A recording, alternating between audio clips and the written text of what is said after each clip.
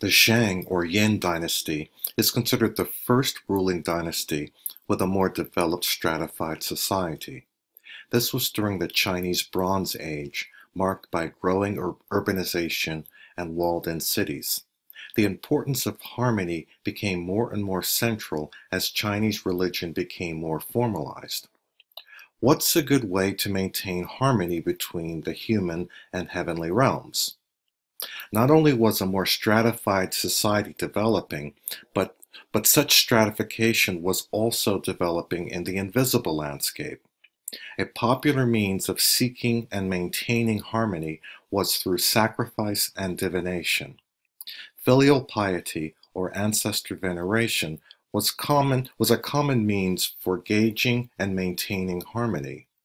The ancestors were thought to reside in the heavenly realm, so venerating and seeking approval was a means for promoting and maintaining harmony. At the top of the heavenly hierarchy was Shang Di, the ruler on high. Like the beginning of many religious systems, sacrifice was a common ritual for attaining favor or avoiding hardship. Sacrifices could be of animals such as dogs, and sometimes human sacrifice depending on the gravity of the circumstance. Also, utilizing various divination techniques for reading the invisible landscape was commonplace. That's partly my definition for divination: techniques for reading the invisible landscape.